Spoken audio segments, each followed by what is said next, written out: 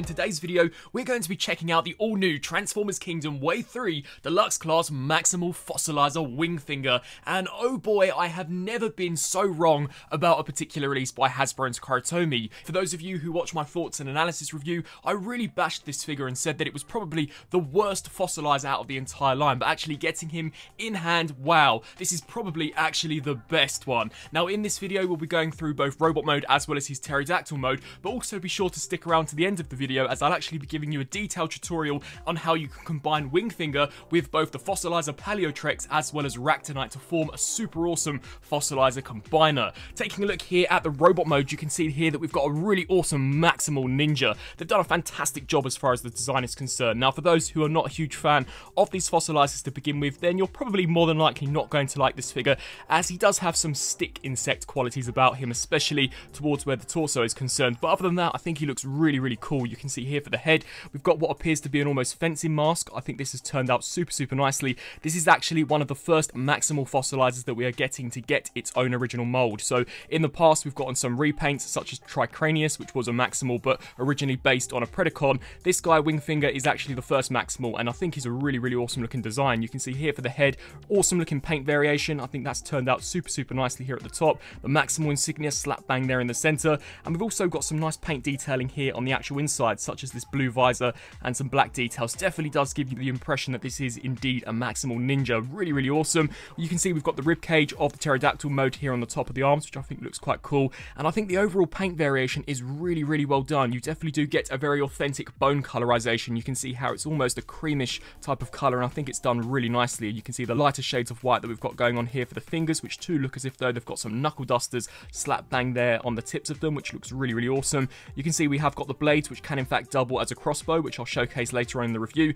The torso, I'm not a huge fan of this. It does look rather stick insect-like, but it's definitely not a bad design choice by any stretch of the imagination. You can see some nice sculpt work here, and it does actually become the neck of the pterodactyl mode. Turning our attention here down to the lower section, a very agile looking character. You can see here we've once again got some of those ninja motifs going on with the feet design, so I think that looks really awesome, very elegant, and looking as if though these in fact could actually kick a hole in their Predacon opponents. And then as we spin around here to the side, we merely have the pterodactyl head, which actually I don't think looks too bad, and this can actually double as a shield, which I'll showcase in just a second. As far as Wingfinger's articulation is concerned, ball joint here at the head, which can look left to right, up and down, as well as tilt side to side. We can in fact actually open and close the mask as well, which is really cool. So if he's in battle, he can just whooshing, and he's ready to take on some of those Predacons, which I think is super awesome. We do get a hinge joint here at the shoulder, as well as a hinge joint out to the sides. We also do get a hinge joint here at the elbow, full rotation just at the lower section of the elbow, as well as a ball joint. And if you actually position this correctly, you can utilize this ball joint in order to dip the hand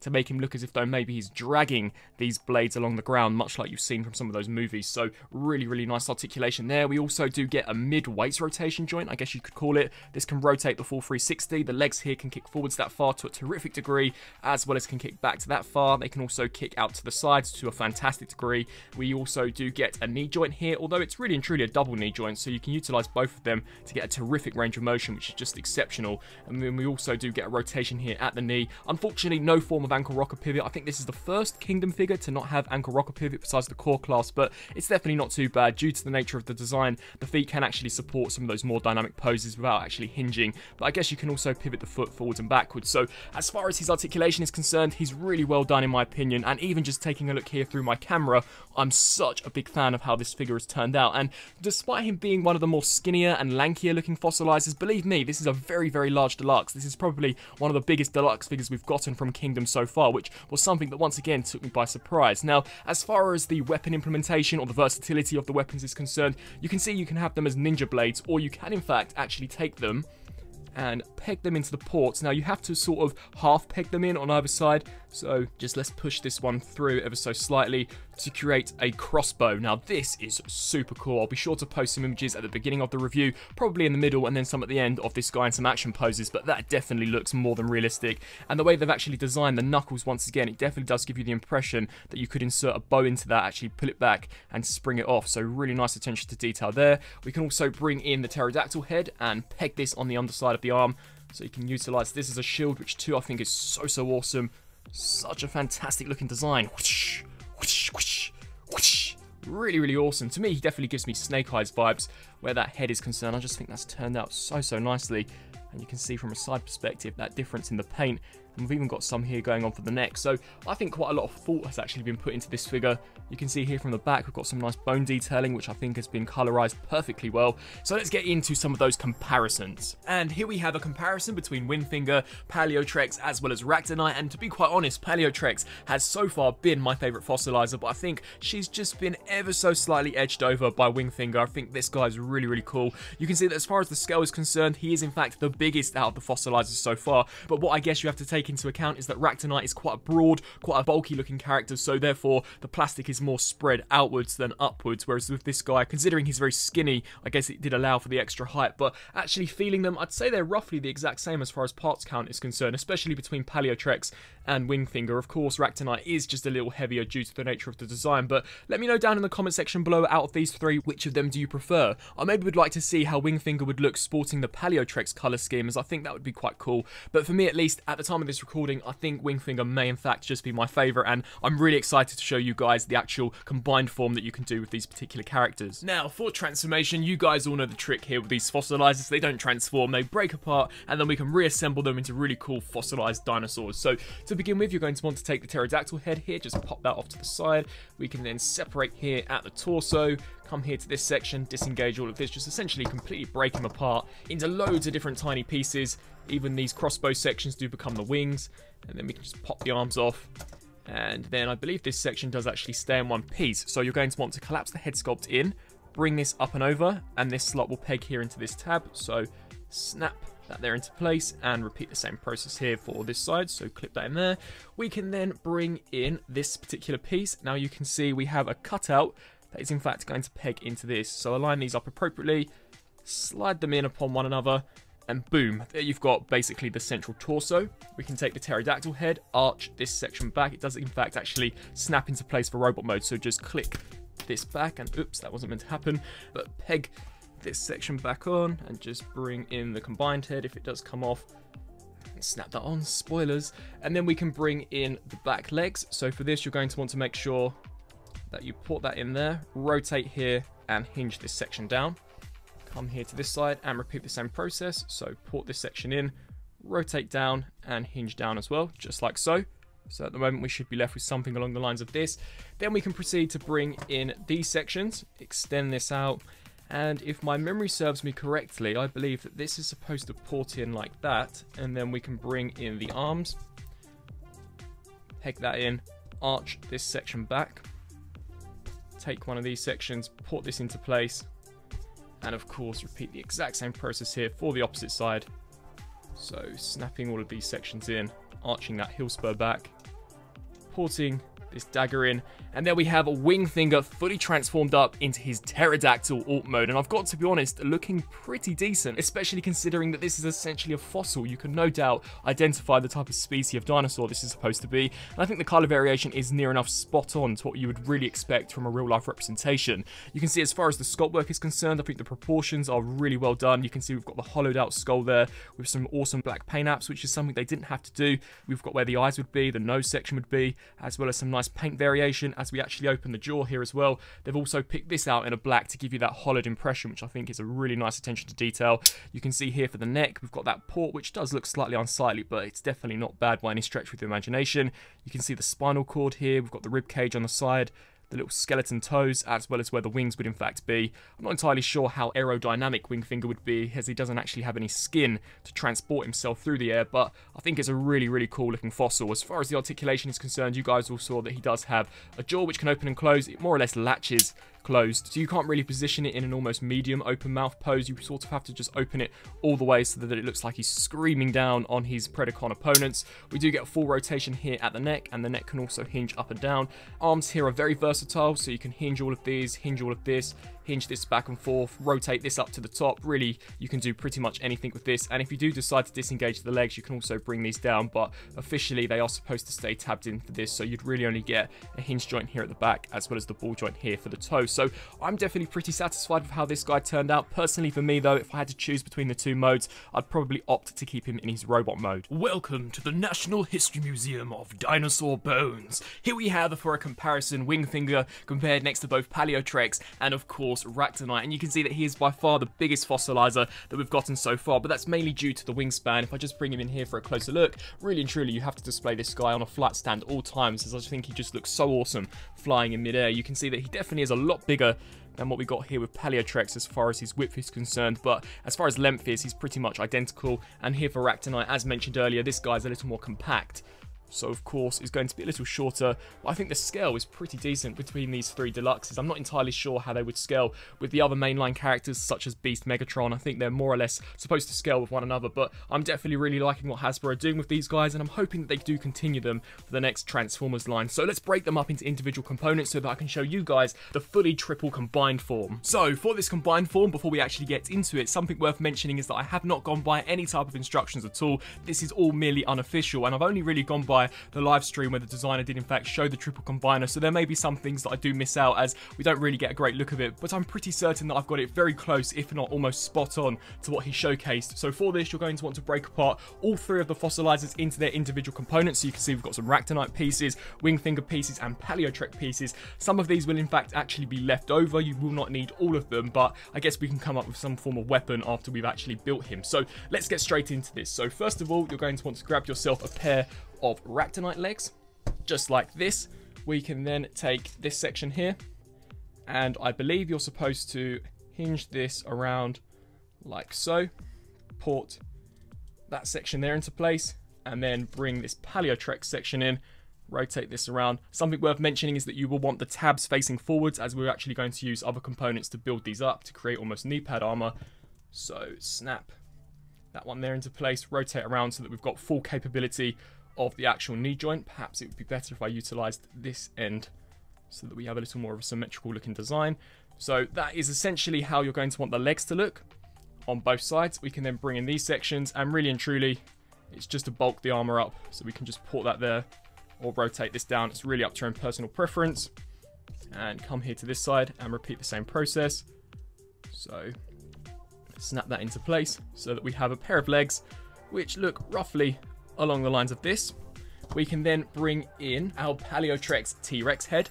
Now for this, you're going to want to ensure the T-Rex head is snapped into place like so, and then what we can do is peg that section in there, take this section and port that in there as well. And these are effectively the legs for our Gestalt fully formed. Then we can turn our attention to the torso. You're going to want to flip out the tiny little peg that Ractinite has on the top of her head. Set this here off to the side for now. We can then take the Styracosaurus head, open the jaw as wide as it can go, and also fold this peg in as well so that we merely just have the interior of the mouth. And this is where you're going to want to bring in what is effectively the combiner head. I'm super glad Hasbro did engineer this into this figure, as really it does feel like a little bit of an afterthought, but it's really nice to see them actually include this. Separate this section clean off, open this up to reveal the combiner head, and you can see we have a peg that will port into the hollow gap on the roof of Ractinite's mouth.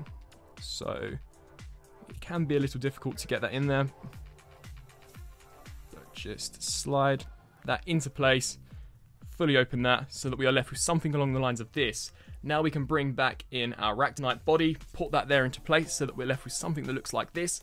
Now this is where things get really interesting. So you're going to want to take these components here, and I believe that you are supposed to actually peg this section here and come to this side and repeat the same process. So peg that in, hinge these sections around like so they're facing the front. We can then take this here, rotate this around, take the tiny little Ractinite legs and port them into the top of this, fold out these pegs and arch that there to the back. Unfortunately for mine, they are a little loose, but I'm hoping that's probably a little firmer on your copy. And then come to this side and repeat the same process. So flip this port out here. Now what you're going to want to do is take these sections. These are actually going to peg on the underside. So we can also do that here for this side. Port this section in here like so. And then these two tabs will in fact peg into these slots. So snap that one there into place. Come here to this side and snap that into place. If anything comes untabbed, just realign it afterwards.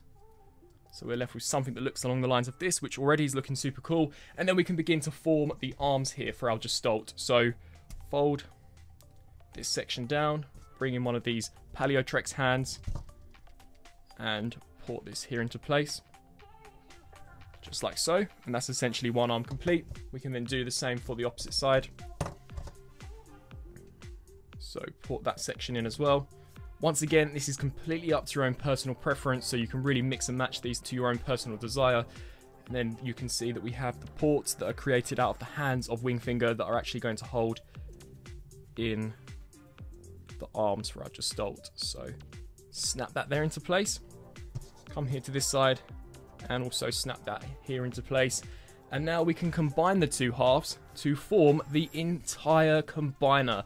And there you have all three of the fossilizers fully transformed and combined into this really awesome gestalt. Now, we'll take a closer look at this here in just a second. You can see that we've got a few different leftover pieces. Now, I personally haven't come up with any type of formula to utilize these. I guess you could just peg them onto the body to create as armor. We've got some tails here. We've got some wings. We've also got some armor pieces as well as this head. So really you could port these onto the back, but personally I haven't found a specific place for these to go. So I will merely just be showing you what I have come up with so far and not any alternate conversions for these pieces. Now, taking a look here at the combiner itself, my goodness, this has actually turned out surprisingly pretty decent. You would honestly think that this was Hasbro's intention from the offset, as this really does look very awesome, and I can definitely imagine this in a Transformers movie, especially a live action movie. It looks fantastic. If only the Dinobots in Age of Extinction combined to form something as half as awesome as this, honestly that would have been just so cool. But as we spin around here onto the back, you can see we still have various different ports. So some of those excess pieces that I just showcased, I'm pretty certain you could find places for them to go. But from a frontal perspective, this is pretty much dead on to what the designer showcased on that live stream, and I think it looks really awesome. You can see we now have that combiner head there, which looks fantastic. We've got the very awesome design here for the chest piece, which I think also looks really cool. And you've just got so much articulation for this guy. Loads of different hinge joints, loads of different ankle rocker joints, loads of different elbow joints. The versatility, honestly, is endless. And I'm pretty certain that many of you could, in fact, come up with an even better combiner. And imagine if you had two of each of these characters in order to create a 6-figure combiner. That would just be awesome. But as it stands for a 3 fossilizer combiner, I'm thoroughly impressed with how this has turned out. And I'd really love to know down in the comment section below what you guys think of this. Are you a fan of this? Is this something that you'll be doing with your own fossilizers? Or are you just going to stick them in their individual modes? Be sure to let me know down below. So that just about concludes my review here for Transformers Kingdom Deluxe Class Fossilizer Maximal WINGFINGER. Overall, I think this figure here is heaps of fun, and to be honest, I've always thought that if you get a lot of enjoyment out of a figure, despite what the design looks like and despite what other people think, then it's already a really worthy addition to your collection, as it's something that you're actually benefiting from and having a blast actually playing around with. This guy is super versatile. I think his robot mode is awesome. The different weapon configurations that you can come up with is really cool. I think his articulation is pretty decent as well. Despite him not having those ankle rocker pivots, you still are able to get him into some very dynamic poses, and I think the design has turned out pretty awesome as well, despite me initially not being a huge fan of it. The pterodactyl alt mode too, I think, looks pretty decent and is rather accurate to what you would expect if you were to go and visit these in the likes of the National History Museum, so that too is cool. I like how these dinosaurs do appear to all be in scale with one another when in their alt forms, so that's a really nice attention to detail. And of course, if you dismantle all three of them, you can come up with a really wacky and cool combiner, which can result in endless amount of fun. I'm pretty certain there is even a cooler